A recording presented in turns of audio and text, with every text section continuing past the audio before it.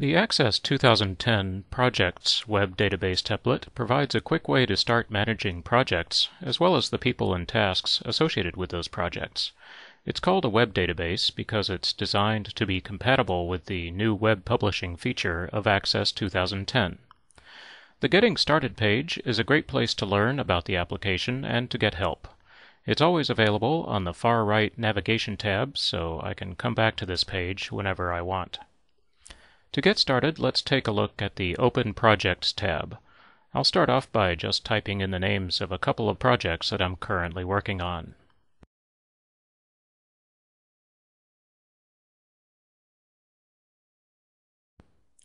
I can also enter new projects by clicking New Project and then filling out the project details form. I'll fill in a customer. This customer is not yet in the database, so Access prompts me to enter her information. I'll click Yes and then fill out the customer details form.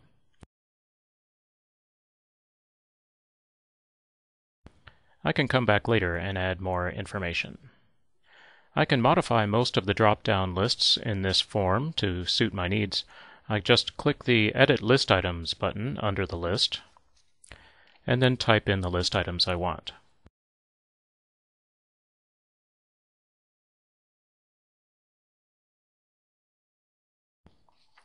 I can select one of these to be the default value for this list.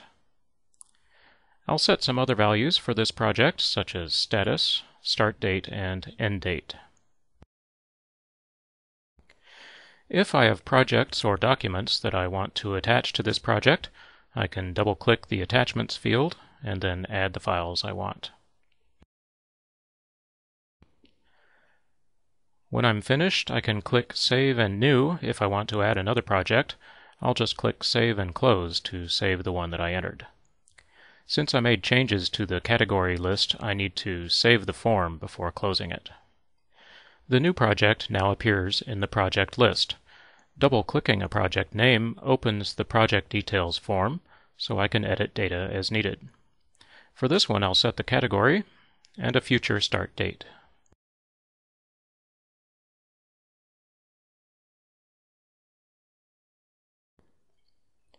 I'll scroll to the right so you can see some of the other fields in this datasheet. As you can see, the database keeps track of the date you last changed the project data, as well as the number of tasks for each project. Also, under the Open Projects tab, I can click Tasks to view the individual tasks for each project. Just place the cursor in the datasheet, and then type in a task, and fill in any other information you have. I can also click New Task to open a task details form.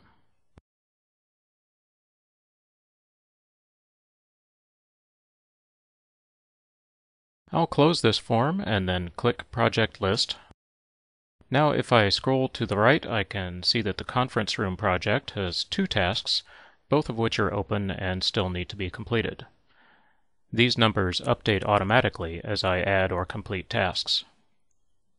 Imagine that now some time has passed and now the conference room project is complete. I'll double-click the project name to open the project details form. I'll set the status to completed, close the detail form, and then click Refresh All. The project disappears from this list, but it's still in the database. I can click Closed Projects to see it and review any of its related tasks. This way I can keep a history of all my completed projects. The Users tab provides a simple way to enter and edit users of the database. Remember that any people that I want to list as project owners must be in this list. The Customers tab provides a similar interface to add new customers. I can just type in the datasheet, or I can click New Customer and fill out the customer details form. The picture icon is actually an attachment field which I can use to attach pictures or documents related to this person. Now let's take a look at the Report Center.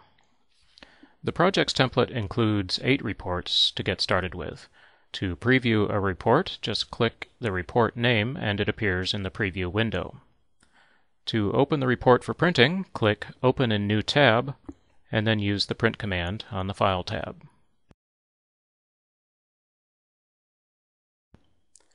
When I'm finished, I click Close to close the report and return to the Report Center. All Access 2010 web database templates are designed to be compatible with the Publish to Access Services feature. My team uses a SharePoint server that is running Access services, so I can use this feature to publish the project's template to the server. Then my team can use the application through a standard web browser without needing Access installed on their computers. I can also instantiate the template directly from the server. On the SharePoint site, I click Create,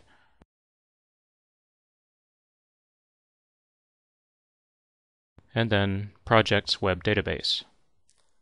I type a title and URL, and then click Create.